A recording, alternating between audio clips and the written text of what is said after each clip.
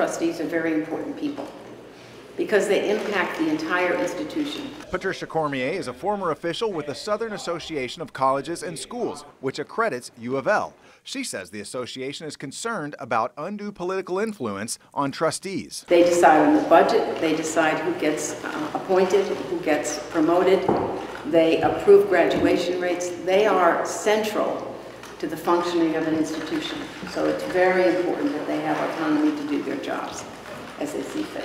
Cormier says Governor Matt Bevin may have placed UofL's accreditation in jeopardy by removing an entire board of trustees, then creating a new one. The standard is the governing board has a policy whereby members can be dismissed only for appropriate reasons and by a fair process. Attorneys for Bevin were supposed to bring their own expert witness, but did not. They say the governor's authority is the issue, not whether accreditation might be affected. Right now, as we sit here today, you don't know what's going to happen, do you, with regard to the University of Louisville? Judge Philip Shepard defended his request to hear from experts. On the accreditation process, it's a matter that is extremely important in terms of determining what the public interest is for purposes of determining